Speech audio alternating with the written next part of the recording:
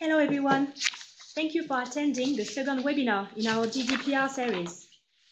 Today, we are joined by Gerd Beckmetz, Chief Risk and Security Officer at Worx, and Laurent de Sourgelouse, Lead Lawyer at DLA Paper. In this webinar, Gerd and Laurent will be discussing implementing an appropriate retention in employee data. You can ask questions throughout this webinar using the box on the right-hand side of your screen. Gert and Laurent will be answering questions toward the end of the webinar. We would like to encourage you to use the hashtag GDPR Countdown and the handle at SDWorks on Twitter to give feedback. If you have further questions, you can also contact us at weareglobal@sdworks.com. This live webinar is being recorded and will be sent via email. This presentation and our GDPR International infographic and report are also available for download. I hope you enjoy this webinar, and without further delay, I would like to pass you over to Gerd Beckmetz, Chief Risk and Security Officer at SDWorks. Hi, good afternoon all. Before we jump into the content, I just want to still mention that we also have a European conference, HR conference in London on the 6th of February, where we will also, together with a customer, present a customer case around GDPR and how that customer in particular implemented GDPR and followed the principles that we discuss also during these webinars. So for some of you, it might be interesting still to see also this from a customer point of view. You're all, of course, invited to join there. So we are welcoming you there in London on the 6th of February. Okay, let's start with data retention, the topic of this webinar. The beginning, I'll shortly explain why the data retention part under GDPR is an important one for HR also to be specific on and to implement the necessary measures to get compliant. First of all, there is the storage limitation principle that is already in the existing directive under GDPR. It will remain more or less the same. The principle is basically quite simple, and it states that you can only retain personal data for a period not longer than necessary for the purposes of the processing of the data. That's a very generic principle, which is seems simple, but in practice, therefore, not that easy to apply. So far, the law doesn't change, but GDPR will make that storage limitation principle a lot more specific and more strict in the application by adding a few requirements with which you have to comply. The first one is where in the previous directive it was mentioned that any processing of personal data should not be excessive in relation to the purposes. So that was still quite broad. You just have to make sure that it was not excessive. Under GDPR, they changed this into a real data minimization principle. And that means that you will have to limit the data to what is necessary for the purposes. So there is really a limit into that, not just an explanation that is not excessive, which is nevertheless a big change. And under recital 39 in the GDPR, you will find a bit more explanation on that one, where they clearly mention and state that the period for the processing of personal data must be limited to a strict minimum. And it is expected that you put specific time limits for erasure or also for a periodic review of the data you hold and if it's still valid or not. So that is the first change already. Secondly, the GDPR requires you to be a lot more explicit and transparent in the way you manage retention times. You will, in the data register, you will have to set up and define There is an obligatory field on data retention. So you will, in your registry, for all processing activities that you mention, you will have to put in a data retention time as well. So they will force you to become explicit on the retention of specific records. Furthermore, it is also expected that in the privacy notice, you put this information in a transparent way towards the individuals and your coworkers. So on your HR intranet and on maybe systems that you use towards any individuals or employees that you have, it's important to mention also in the privacy notice clearly how long you will retain that data. You could use the workers' regulations or norms that you have in etc. in your company as well for that. As long as it's explicit and transparent, you'll be fine. And then the last one is that a data subject or an individual coworker can still challenge you, even if you didn't take all these measures or you put in a retention period that goes quite far or is hard to defend. You might be challenged by your individual coworkers who have the right to request an erasure of data if they are of opinion that you do not have a valid case anymore to keep that data any longer. So to ensure that you're able to cope with that right to be forgotten, as also discussed during the last webinar, it will be very important to also be clear on the retention times and basically also to the purpose for which you retain the data, to make that clear towards the people so they will have it more difficult to challenge that and to challenge you as an employer on if you're following good practices there.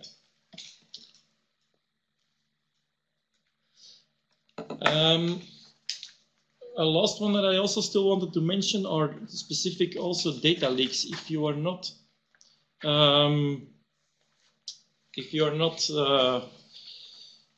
paying attention and you have a data leak, then you might have an issue if you are leaking records of individuals or data which should have been deleted already according to your retention policy or according to the typical practices in the market. If that happens, you will also have real difficulty in justifying the data breach and in limiting the claims for compensation or potential sanctions or penalties. So also from that angle or perspective, if you're not clear on data retention, if you're not following your own policies and rules, you put yourself open for higher risk in terms of sanction in case you have a data breach. So that is the basic framework under GDPR, why it is important to become very clear and explicit on data retention. I will now pass on the word to Laurent, who will explain a bit more on how you can then in practice define an HR data retention policy. Laurent? Thank you, Geert. Indeed. Now in section 2, we'll tackle the issue of defining a good data retention policy, human resource data retention policy. Now the first element is that when you operate as a company in different countries, you will notice that there are no uniform retention periods on international level. That would be too easy.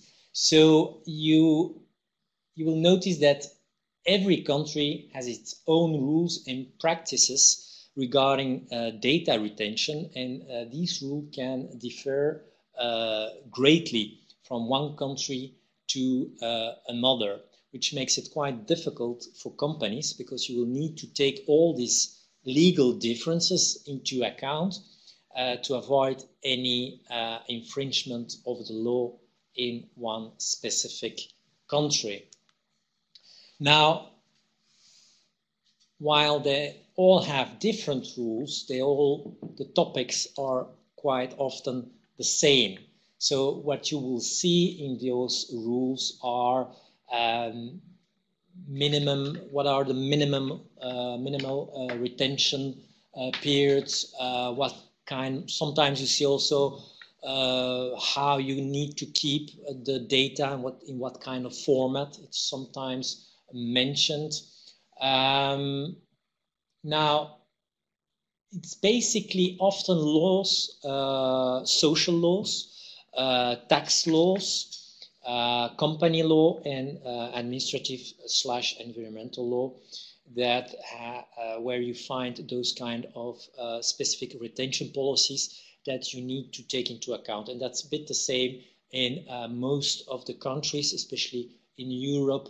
So you need to watch carefully what company law, social law, or especially fiscal law has as specific retention period. Now,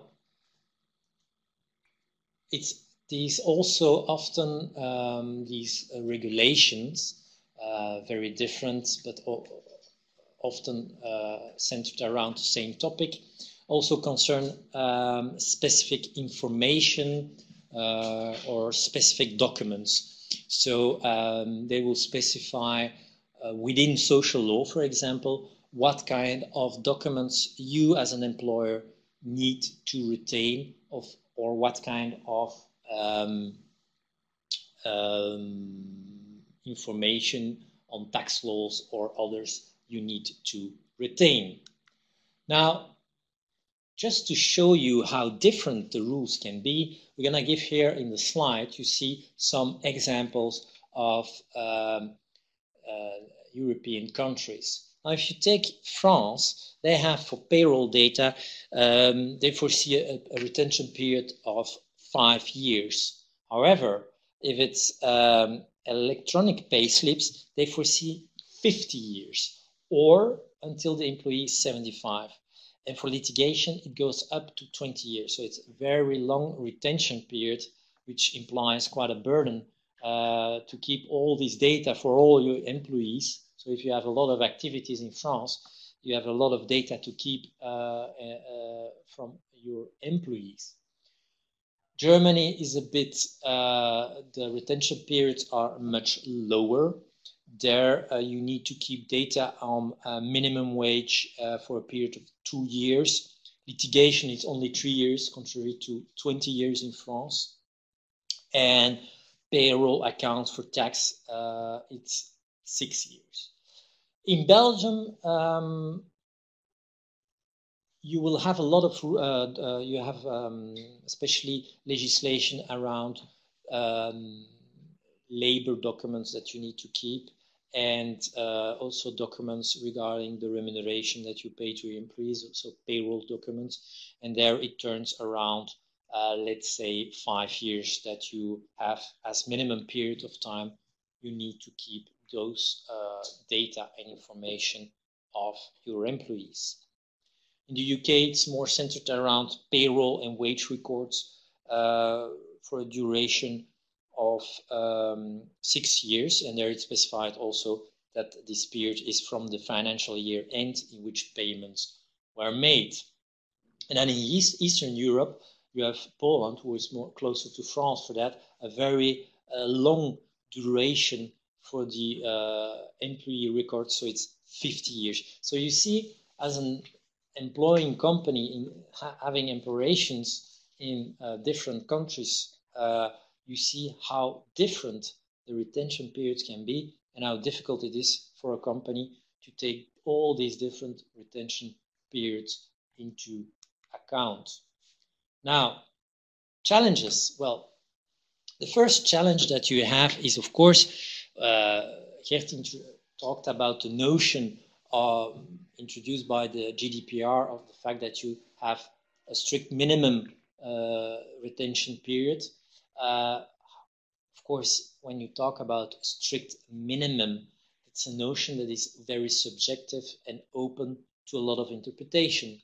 For one, minimum would be a certain period of time, and for another one, it's going to be way too long. So that leaves a lot of room for interpretation and potential issues. Another challenge that you have as a company is that you don't find a lot of case law, or very limited. So you cannot really base yourself on precedents or other cases that company went through. And if you have case law, it's often related to what I mentioned previously, the fact that in a lot of countries you have specific regulations, and then you have case law, a company that did not retain the payroll accounts of certain employees for a certain period of time.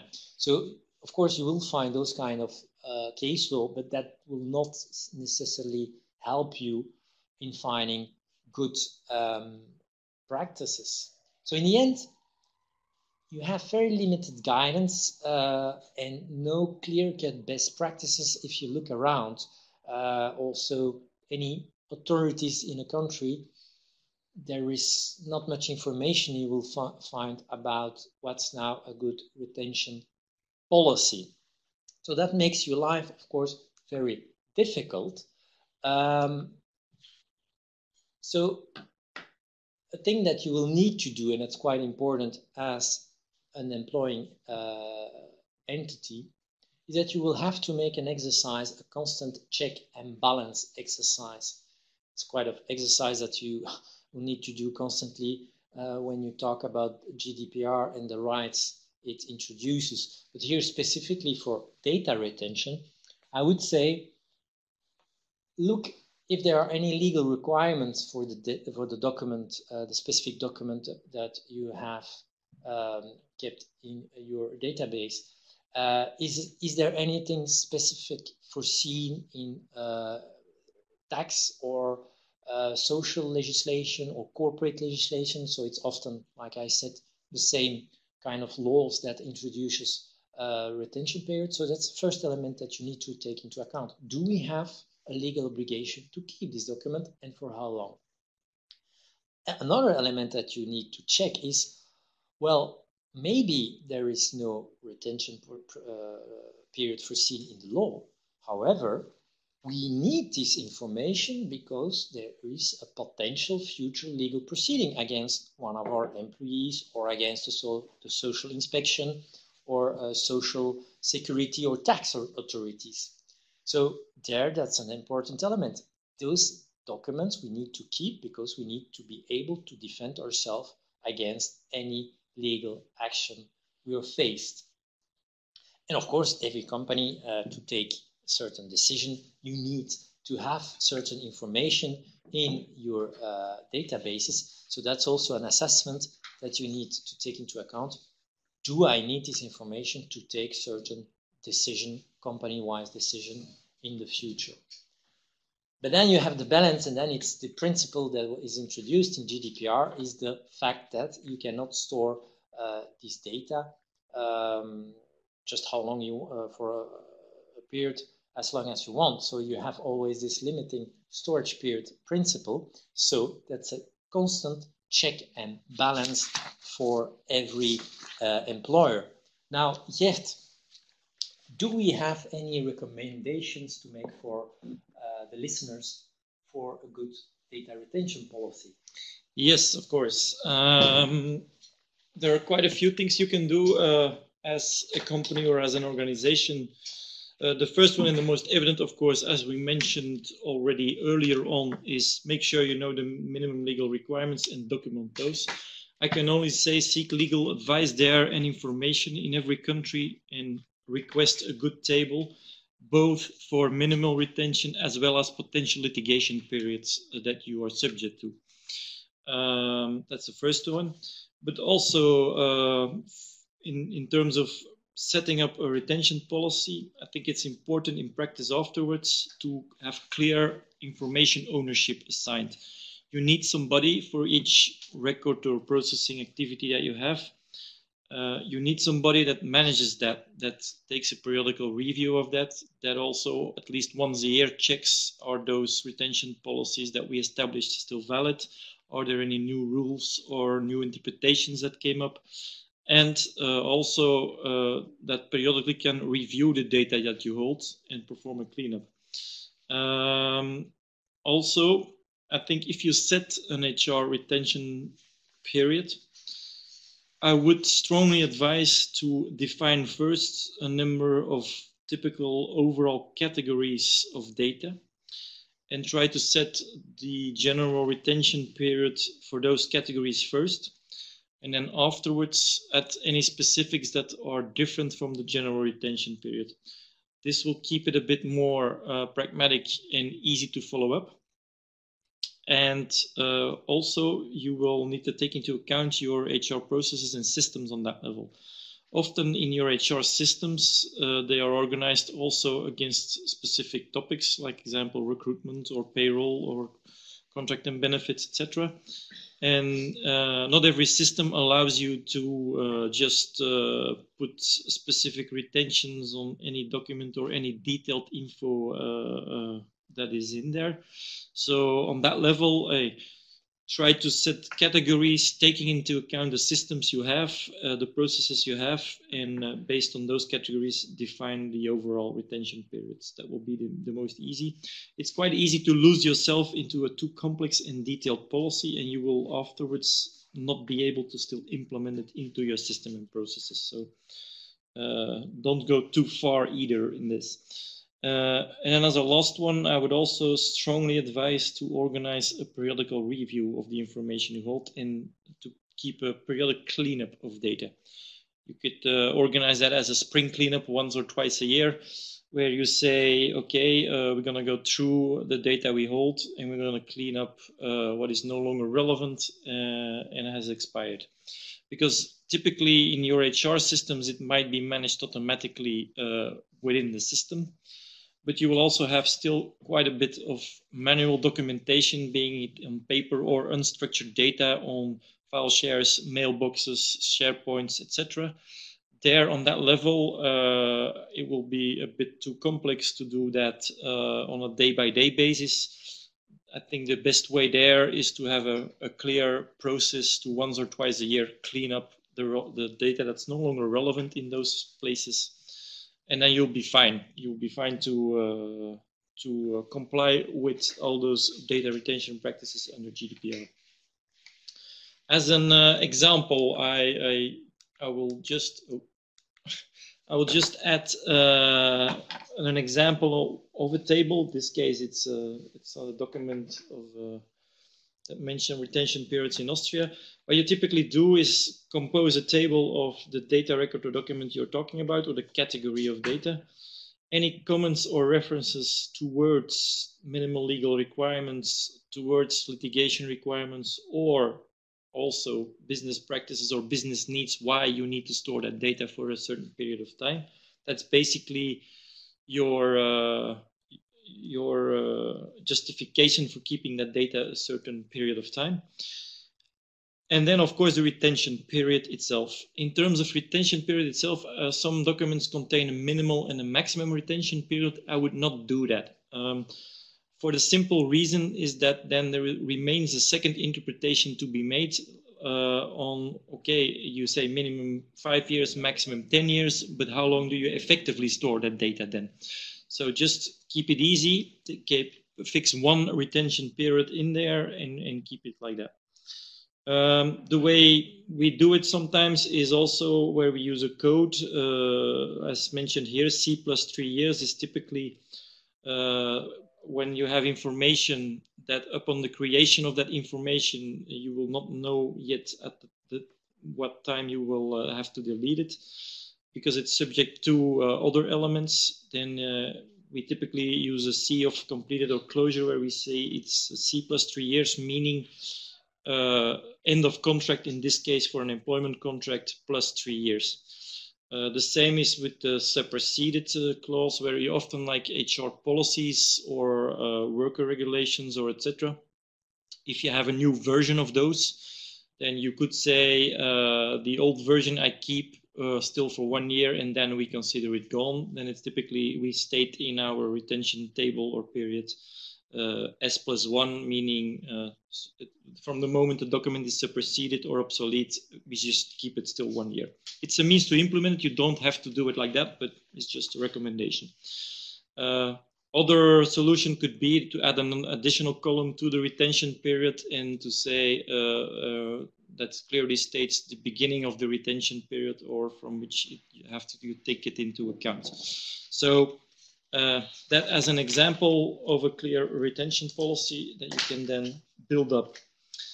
Okay, very good. I think we have come now to a few practical examples where we will try to illustrate how we will use data retention within HR and what questions you might typically receive from employees or in case of litigation and where you could use your retention policy to mitigate those or to answer those. Laurent. Yeah, Gert will have the first case, the first example is regarding the topic of erasing data of an applicant that was not selected. That's quite a typical case. So X applied for a job, it was not selected because of a mismatch between company values. Afterwards, it was discovered that the applicant already tried to apply for a job multiple times. The company would therefore like to keep the recruitment record so that they can first check if an applicant already applied previously.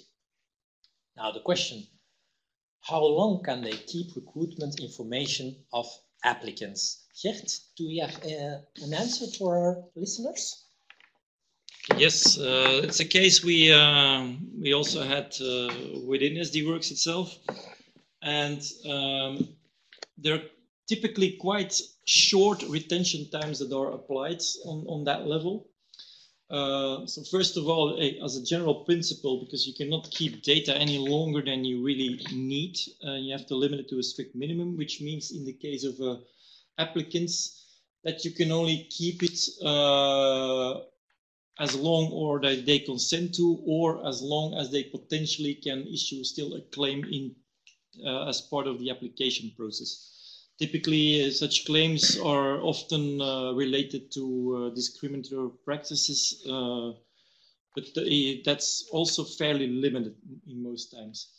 If you look at concrete advice of data protection authorities, and there are a few of those in some countries that have put forward explicit advice on that, then it's typically very short. For example, in the Netherlands, the recommendation of the Data Protection Authority in the Netherlands says 4 weeks, and it can be extended with explicit consent from the applicant, which is of course not that easy to use and to obtain, and to demonstrate that you have obtained explicit consent to keep his data any longer. So that means 4 weeks is not long. Other example is in the UK, the ICO refers to a period of up to maximum 6 months for recruitment related data. So that means that interview notes, assessment reports, CVs, etc., if you do not have clear consent to keep it any longer, but you should delete those quite quickly. You could keep as an employer a limited record for a longer period of time if you think you have good reason for that. And a typical reason that we often see is a talent pool. Of course, as an employer, if you have a good candidate, but there is a better one that goes first, then you might want to keep the other one that is also still a valid candidate, maybe for a future position, into a kind of a talent pool. Well, in that case, it's still possible, but the applicant needs to consent to this. Typically, how you will manage that in today's systems is most companies will use nowadays an online system to apply for a job and to register applicants' data. There, I think it's important that you clearly communicate the privacy notice in the beginning when an applicant registers himself. And then also that you try to allow the system to obtain consent to keep the data in a talent pool or not. And to have the applicant control over his own data so that afterwards he can still update his CV or maybe delete his CV and his profile if he thinks it's no longer relevant. So if you do it that way, you'll be fine. and you don't have to worry about then the overall retention period. But that means in terms of recruitment, it's quite strict. And it might go into a few practices that you use today with your recruiters. It also means that if you use a third company or a subcontractor to do the recruiting for you, that you will also have to establish clear rules on those with such a subcontractor and make clear arrangements on how long he will keep the data for you. Okay, so interesting case. I hope that provides you with a bit of more information in there. Thank you, Geert. That was a very complete answer, but we're going to challenge you a second time. So it's not yet over. So we have a second example, and that goes back a bit to what we discussed in the previous webinar about GDPR, which introduces a new right for your employees is the right to be forgotten, and the possibility that you will have these types of requests from your employees, especially after a dismissal. And here we're going to look at an example where we have the notion of data retention versus a request of coming from an employee for erasure of after his dismissal. Now we have Mr. Z. It's quite funny. It sounds a bit like Mr. Blue and Mr. White and Mr. Pink, like in the movie of Reservoir Dogs of Quentin Tarantino. Great movie, but that's another story. So we have Mr. Z or Mr. Blue, like you wish, who is dismissed by his employer. And the employer, like you have different countries where you need to justify a different reason why you dismiss your employee. And in this case, the employer justifies the dismissal based on performance reasons. It can be an objective reason. Of course, the employee doesn't like that. And after his dismissal, he finds a request and he sends a request to the employer to erase all his personal data, because he claims that these data, they are no longer necessary in relation to the purpose for which it was originally collected or processed, meaning that there is no employment relationship anymore, so it's not really necessary anymore that you keep these data. Geert, what can we recommend or advise in such a situation? Okay, yeah, as explained last time already, Mr. Z in this case has definitely a right to submit that request. It's a valid request from his point of view. As a data subject or an individual, he has the right to ask for his data to be deleted. Of course, as employer, you should carefully review such requests, and you can refuse if you have a valid basis for that. So in this particular case, I think the first thing is if you think or you have a view of that Mr. Z has an intention potentially to issue any legal claim or to contestate his dismissal, then that's already the first base to keep all the records of Mr. Z in that case until such a claim is settled or initiated. The second reason is, of course, the legal obligations to keep certain data. And for some data, yeah, it depends on your data retention policy. So there, your data retention policy will dictate how long you keep that data. I would therefore also mention clearly in your privacy notice towards your employees or in your worker regulations the retention times of the types of data, and also certainly include those on performance evaluations, because that's the typical case in dismissal, if you use that as an argument, where you will have to defend yourself for keeping that type of data for a period of time. Yeah, I would like to add on that one is that we see a certain trend in certain countries, and I'm thinking Belgium, for example, where there was no obligation to motivate to dismissal except in certain specific circumstances. Now you have this obligation, so the employee can ask the reason. And we see a trend that employees contest the reason that is invoked by the employer in order to get an additional indemnity. Now, that can happen in other countries also. It's not only Belgium, but I'm thinking now for the moment in Belgium. Now, often if you see that the relationship is not going well and you terminate and that the employee does not accept really, but then that's a red line for you, because often also when it's performance related, you have built what we call a case against him, because you know that maybe he's going to contest his dismissal. In such cases, it's very important that you keep for the period that is necessary this personal file of all the elements related to the reasons that you invoke.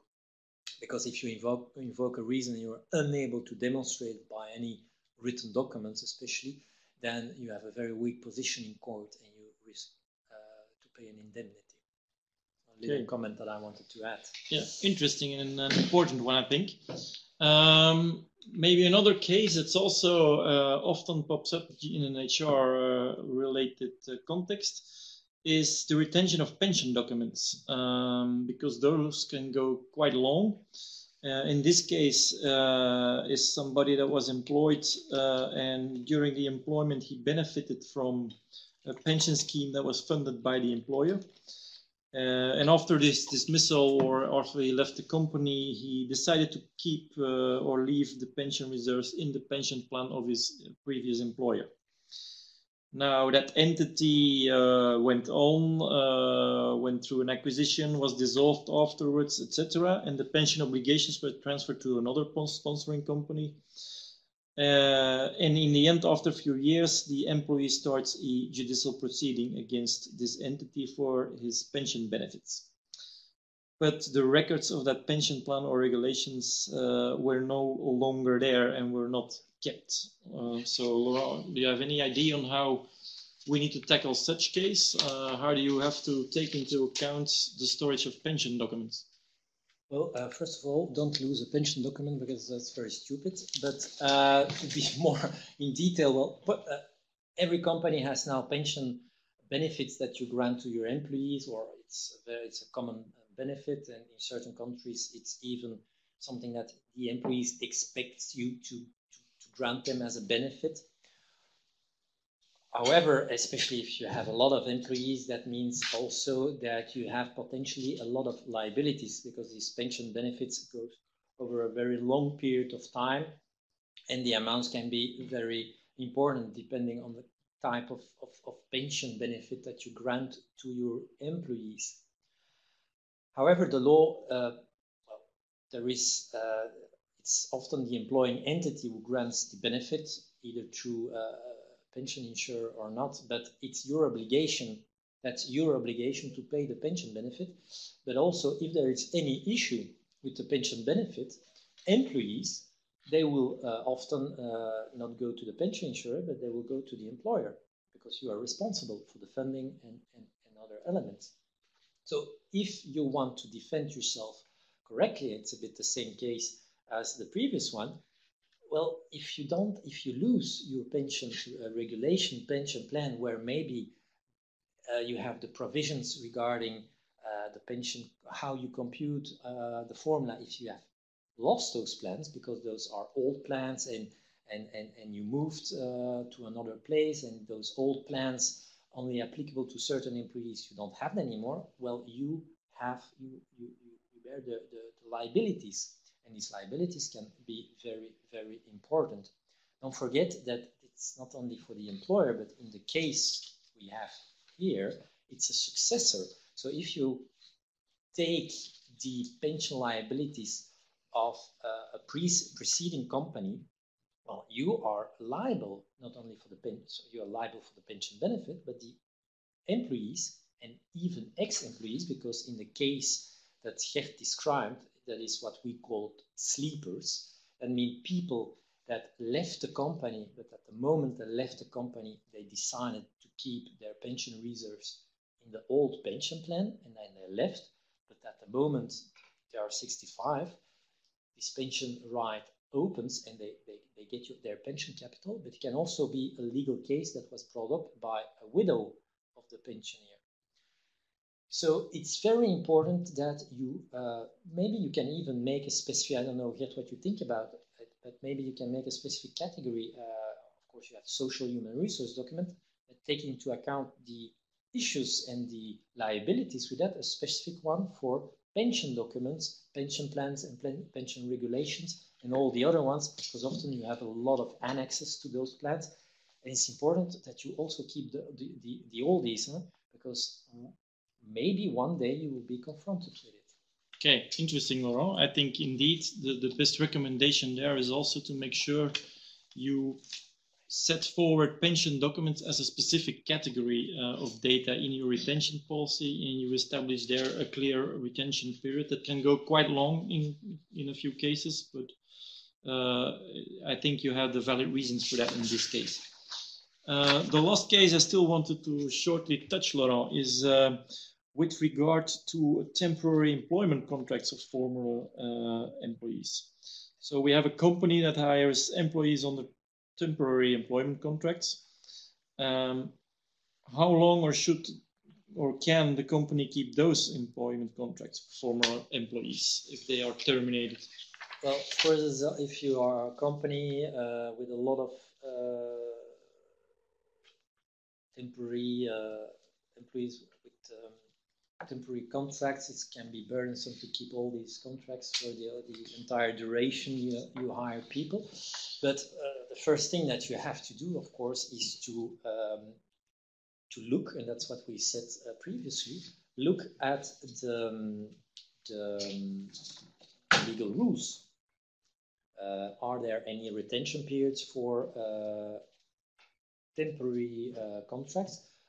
I mean, for example, in Belgium, there is no retention periods for employment contracts because, in fact, an employment contract can be also an oral contract. It doesn't need to be in a written form, except for certain types of contracts. And here, a contract of limited duration needs to be in a written form. So you need to keep it for a certain period of time. So that's the first reflex that you should have as an employer. What is the retention period foreseen in the law? A second reflex that you will have is, do we face any litigation, or are we in a litigation maybe? Is there any notice of default? Did the employee send any letter regarding his employment relationship that ended? So that's a second element that you will need to take into account and look to see whether you need to keep for a certain period of time. And a third element is look also to the statutory limitation periods. Here I mentioned criminal law. Why? Because you have different statutory limitation periods. So your first thinking will be, what foresees the labor law in France or in Belgium or in Germany, but look also at criminal law, because they can be different and they can be maybe longer, or their starting period is different. And so if you only take one statutory limitation periods into account and not the second one, still you can have some issues with claims that come at a later stage, because in various countries, infringement of certain laws, I think about payment of salary, can be criminally sanctioned if you don't comply with it. So keep these data, of course, for the period that is necessary. For example, a fraud case or so. A fraud case is a very good example. Social inspection can ask you some documents, and if they think there is fraud, they can go for a longer period than the period that is initially foreseen. Well, of course, it's always important, but that was already said, that you have clear information in your privacy notice regarding your retention periods. Okay, excellent. That closes a bit the cases we had put forward. We will now do a Q&A section where we will look into the questions that you have posted in the meantime. So if you still have further questions on the cases or in the material, please don't hesitate to put them into the Q&A box on the right of your screen, and I will try to still answer them during this session. The first question I had was, do you have to delete, or are there any other means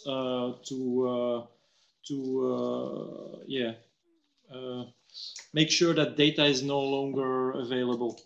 On that level, I think there are a few aspects you can do. Physical delete is one of the elements, but you are also allowed to anonymize in principle. If you anonymize data, and if it's really no longer identifiable under any circumstances, then GDPR is also no longer applicable. That is also sufficient as a measure to erase the personal data aspects of the data you store. You could, of course, there see if it's still of any value to keep fully anonymized data or not. That will depend on what you still want to do with it. Some companies would like to keep it for statistical or scientific purposes, maybe, but that's up to you to decide. Also, in a delete way, there are various means to delete records. The physical one is the easy one, but you can also have kind of a logical delete where you flag a record as no longer available or seen in the system, and that you then afterwards physically delete. Under GDPR, I think if you say you have no valid means anymore to keep it, then you have to, in the end, really erase the data, not just flag it as deleted. But it's, from an IT perspective, also a good practice to, for example, first flag data as deleted, and after 1 month, if you're sure that nobody misses it or there's no issue with it, and then only finally delete it, so that you have no errors and issues when you delete the data or when you running the erasure process. So that's the answer to that one.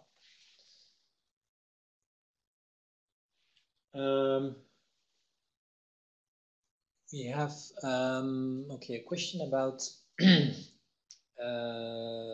what about keeping documents for reference requests? To my knowledge, there is no specific legislation that foresees anything about a minimum retention period of time. I don't know if you, Geert, have any knowledge of specific legislation. No, I'm not aware of any specific legislation that on that level. So again, I mean, it's the second principle. Are you afraid of any? Well, could be litigation. Let's say that somebody, if I understand the question correctly, somebody requests a reference. Okay, you give it to the ex-employee, for example, and suddenly you have a legal, he starts a legal proceeding for whatever reason.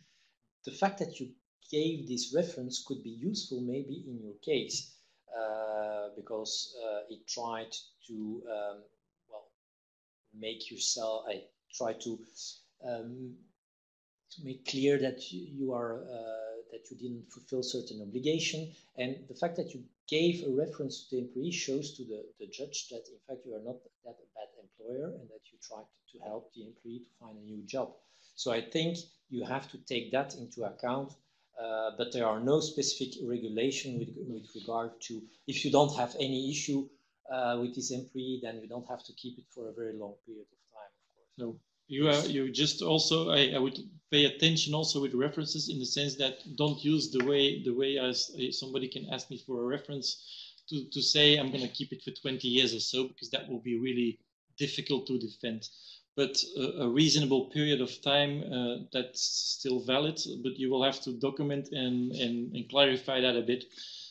As long as you document it and have it in your policies, you should be able to explain it and to put a reasonable period onto that.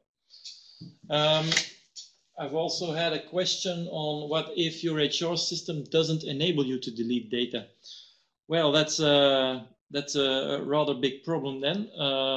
I think from a GDPR compliance perspective, I think your HR systems that you have and employ, you should find a way to delete data after the retention period. As I mentioned earlier on, you could also anonymize it. So if it's really not possible to delete a record, which might be possible due to technical reasons, for example, that the integrity of the database is else corrupt, etc., there might be an option to replace the personal identification details of those employees with more bogus data and anonymize the data. That's one solution you could use. On the other hand, you will have to talk to your system provider, and you will have to just make sure that he finds a way to comply with that. And to allow you to delete certain data in the system. So if he doesn't, then he will make it impossible for you as a user of that system to comply with the regulations. So certainly to take into account, to review, and to discuss with your HR system providers. Okay, then we have a question. Well, we discussed a lot about retention of data when an employee was an example in our human resource cases when somebody leaves the employee. But what kind of guidance do we have when an employee, let's say, goes on maternity leave? How long do we have to keep the maternity records? Well, there, the first thing, look at the national law where you operate and in which country you have this employee on maternity leave. If the law doesn't foresee anything, that's kind of, maternity leave is always quite sensitive. So basically I would keep it for a sufficient period of time because claims could arise from this situation. So it's important that you can show that you kept all the necessary documents and that the employee was granted the maternity leave at the period of time foreseen by the law. Also, it could be that it can come from national institutions or authorities that would ask you certain data about the maternity leave of your employee, because during this period of time they often get money from the state.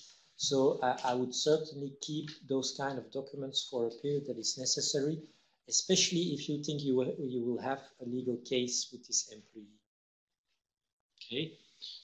Next question is a question on if employers can directly receive fines from their employees. I'm not sure I understand the question correctly, but you have to make a distinction between a claim from an employee and a fine by the data protection authorities on that level. I think an employee can only initiate a claim and ask for compensation if he feels that there is damage done by you as an employer due to the fact that you do not destroy records timely or there is something wrong with that. He could also file a complaint with the data protection authorities, and they might then open an investigation in this. But in the end, with regard to the fines, it's only the data protection authorities that are able to issue a fine because you didn't comply with specific regulations or with their advice. So it's not an employee that directly can provide an answer on that level. You can only issue a claim, and then you will have to defend yourself, and you might end up in court against him, but not any further. Yeah, then we have a question regarding for the category of personal data, if we do have to specify for each category that you process and retain, whether you can, in your privacy notices, whether you can keep very general and refer to as long as foreseen by the law, or do we have to specify the duration? Now, my view on that is that often the duration is it's going to be a copy paste for a lot of documents, so it's not that an additional burden to specify the duration, and at least you'd be more in line with what GDPR foresees as being clear and transparent towards your employee. If you just refer to the law, I mean, of course, everybody should know the content of the law. That's one of the principles, but that's not always the case. And here it's about data privacy. And with data privacy, it's important of this, especially in GDPR, they really emphasize the importance of transparency. So I would prefer a privacy notice with a clear reference to the retention period. Of course, it will need to be reviewed if the law would change, but to my knowledge, this kind of legislation does not change that much. So in fact, it's going to be for a lot of categories of documents. Yeah. You will be able to use the same duration. Yeah, also what we have done, for example, within SD Worx for our own employee data is we put in a table, limited table with not with 50 categories, but like 10, 12 categories, where for each category in the worker regulation, for each category we specify how we deal with that. You could make it general. Of course, if you're challenged, you need to have something behind. If you put in a disclaimer just according to the legal obligations, you will have to have in your hand some more detail, because if you get questions from a data protection authority or from an employee, you will have to state for specific categories then what that means to the legal obligation, and in practice how long then do you keep that. So even if you on the disclaimer are not that transparent and make it more general, then you will have to have some documentation that specifies that in more detail anyway, to be able to justify or really state which retention periods you apply.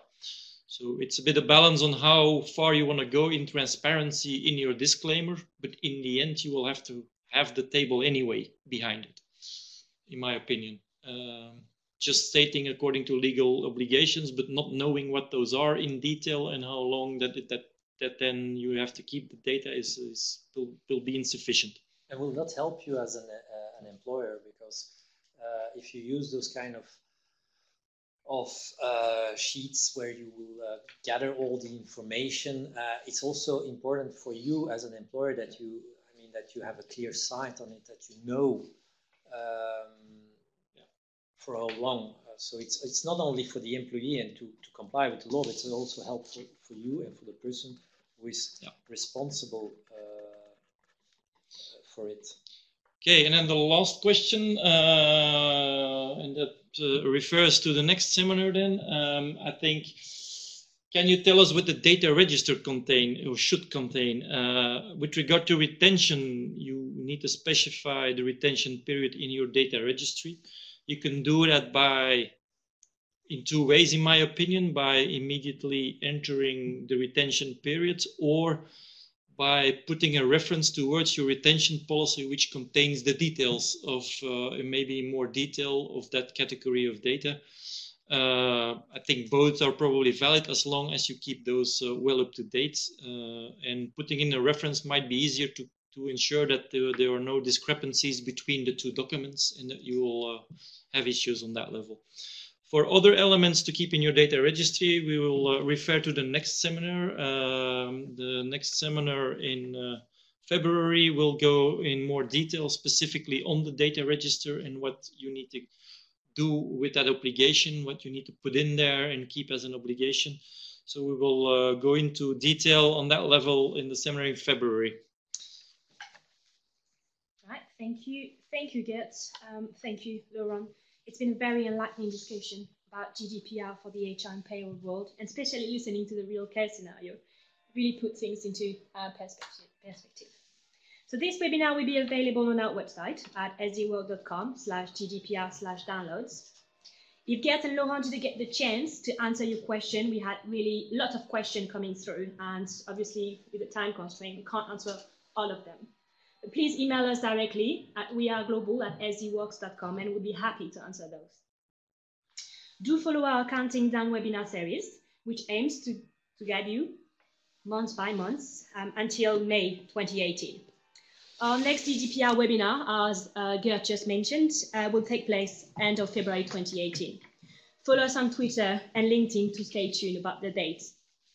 Finally, if you are interested in attending the European conference and listen our Chief Risk Officer and customer, par excellence, sharing their GDPR journey story, please contact us again to secure your place. We hope to see you there. Thank you very much and good luck with your GDPR preparation.